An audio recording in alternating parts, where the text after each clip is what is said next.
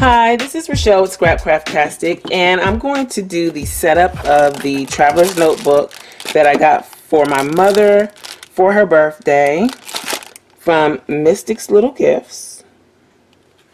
Okay, and it's an A6 in caramel. Stick it back in here. And I'm going to make a folder. I think I'm going to make a laminated dashboard and 2 or 3 books for it. Let me look at the elastics in it. So there's 4 elastics. So yeah, I think that will get her started. My mom doesn't like all the girly frou-frou decorative stuff, so this will be basic. She likes jewel tones, so this was like the closest thing that I had to jewel tones. This is a paper pad from the Hot Buy section at Michael's on the bright side, and it's got like these turquoisey purple with some gold foil. I figured I'd give her a little oomph with the gold foil.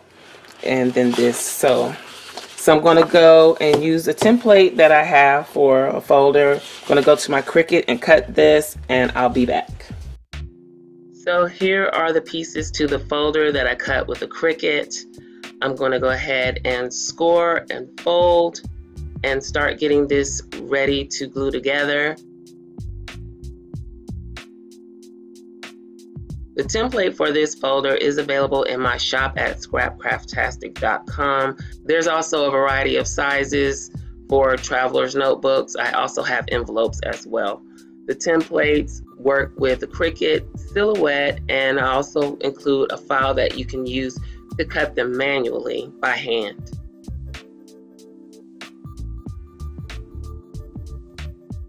So here I'm just doing my folding, burnishing, and prepping it to glue together.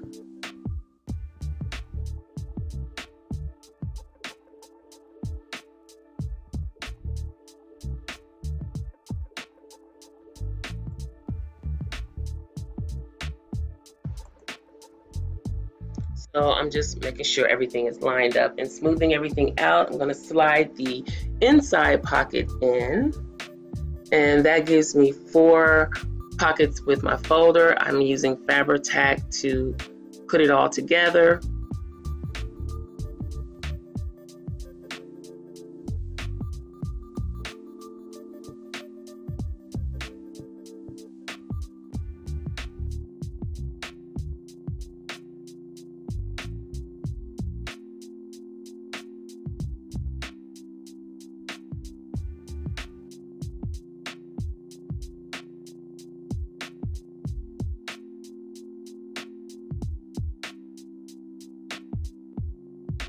And now I'm going to burnish again, make sure everything is as flat as possible.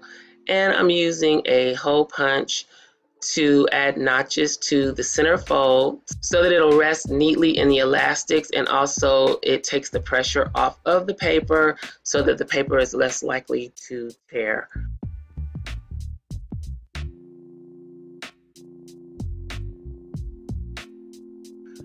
Here I'm just folding the pages for the first notebook or the first 2 notebooks. And this is lined paper that I printed myself. And I'm just going to start stacking and dividing this up to make 2 notebooks.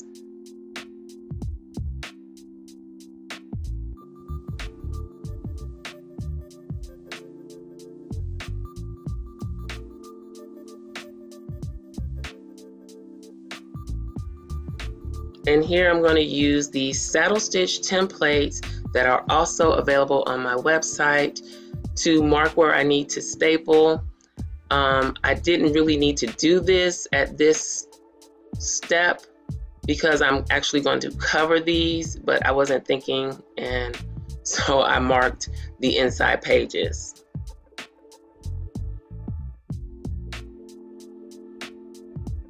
Here I'm cutting the covers, and they are 6 by a little over 8.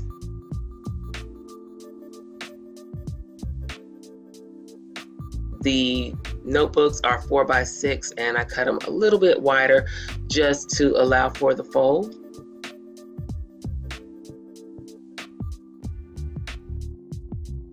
So I'm trimming these down to the correct size and doing the folding and burnishing.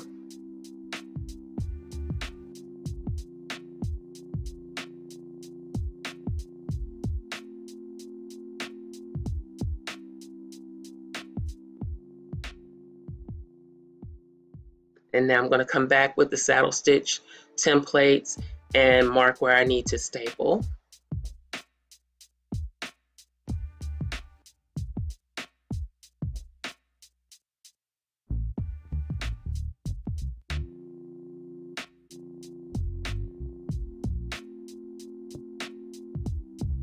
And I'm just going to place these on and the covers on and staple them in place. And I use the bone folder to press down those staples. I just like to make sure that they're as flat as possible so that they don't snag or catch on anything. And the stapler that I'm using is a long arm stapler that I got from Amazon. It's not the best quality, but it does work. Here I'm building another notebook of plain 32-pound paper, which is my favorite paper to use. And I don't make too many pages because the notebook could get bulky, and if it gets too bulky, the staples won't bind it, and also it makes it difficult to write in a bulky notebook.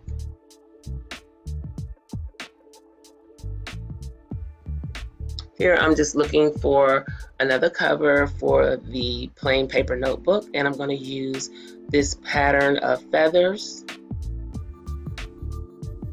Just checking to make sure there's nothing else I would prefer to use.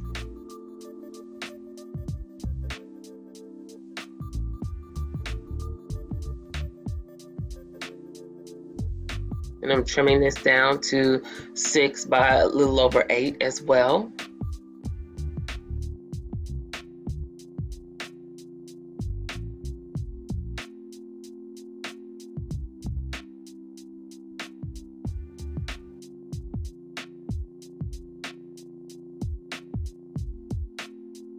And I'm going to fold and line this up and get it stapled as well.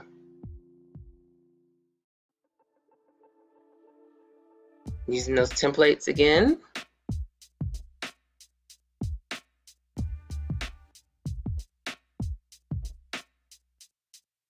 So that's my last notebook, and I'm going to take all 3 of these to my heavy duty paper trimmer and trim them up.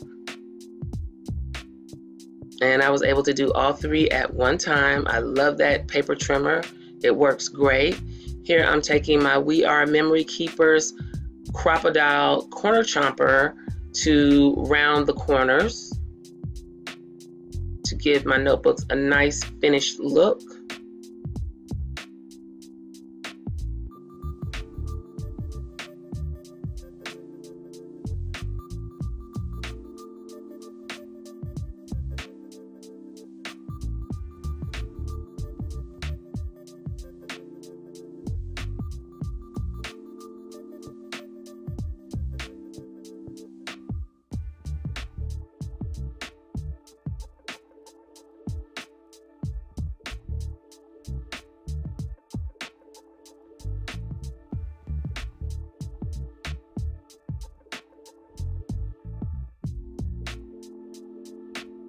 Here I'm adding them in the notebook.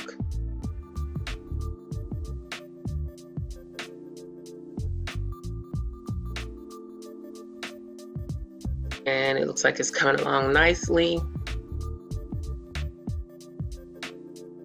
Everything fits nicely. So now I'm going to make a reusable or reloadable dashboard. I'm using the Walmart laminate pouches. I'm using 2 pouches. I'm going to take this first one and cut it down to 2 sets of 4 by 6. These will be the pockets.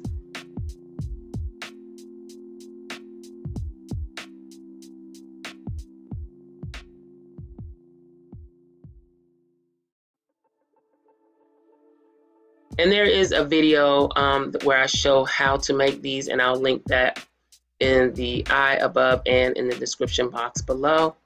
Here I'm taking the pockets and putting them into a full laminate sheet. I placed it on top of the scrapbook paper so that things would show up better, but I'm actually flipping the first set inside out. So the shiny side goes in, the dull side goes out, and I'm just lining it up in the laminate pouch. And again, I'm using the scrapbook paper underneath there as a guide to line things up. Again, I flipped it inside out, shiny side in, dull side out. Leave a little space in between and get this ready to go in the laminator.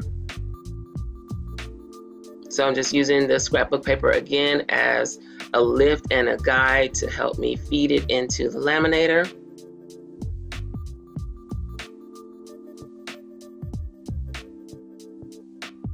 Here it's coming out of the laminator, and I'm kind of training the center fold while it's still warm so that it will fold easier. Here I am trimming off the top, so I'm breaking the seal, and then I'm going to trim the other 3 sides, not breaking the seal.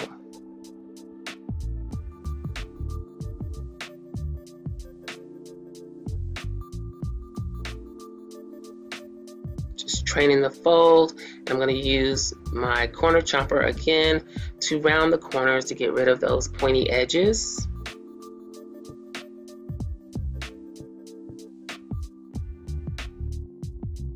And now I'm going to fill up the pockets. So I'm just deciding which papers I want to use to decorate the pockets.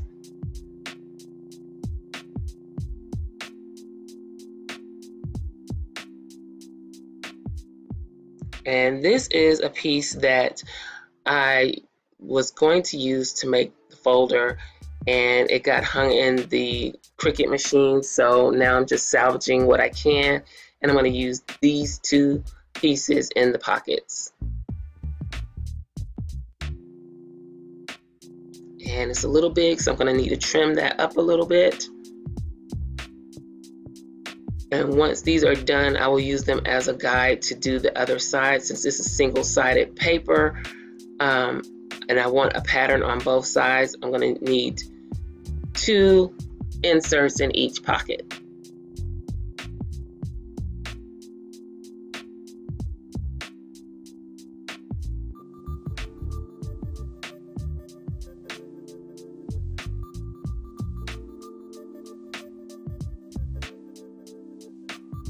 There we go. And now I'm going to do the other sides, and I'm just going to use the ones I've already made as a guide to cut the others.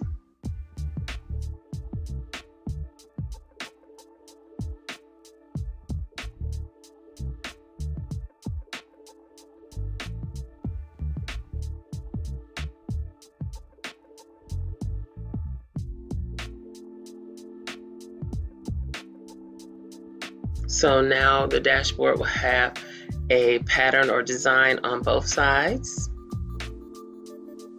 And let's do this other pocket and we'll be all set.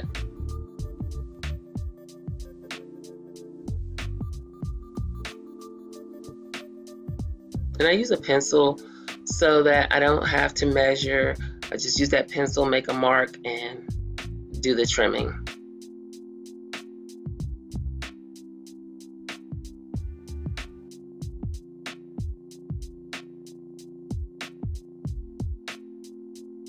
So I'm going to slide that into the notebook and see how it looks.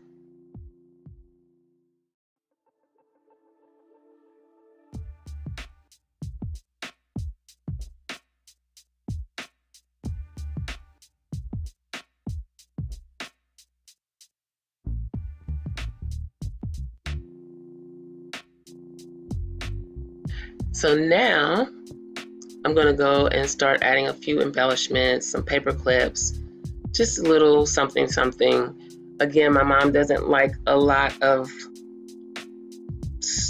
frilly extras, but I wanted to give her a little something. So I'm giving her some decorative paper clips, and she also likes my Planner Queen dolls. So I'm going to add a couple of those in, and I'm just going to put them on the dashboards with a little bit of washi tape. And that's a great way to decorate your dashboards, because then if you want to change later, you can easily pull up whatever you taped on and not damage anything. So here I just put one doll, then I'm going to put another one on the other side of the dashboard.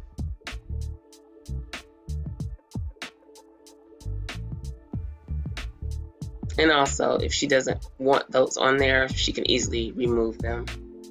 And with the reusable dashboard, it can be used for storage. You could take the papers out and just use it to put your sticky notes on, put your paper clips on, whatever the case. But I'm just popping in the Mystics Little Gifts card. And I also put some sticky notes in that I'm not happy with, but those were all I had on hand. And that's it. So I hope you enjoyed this video. If you have any comments or questions, please leave them below. Thanks for watching, and I'll talk to you later. Bye.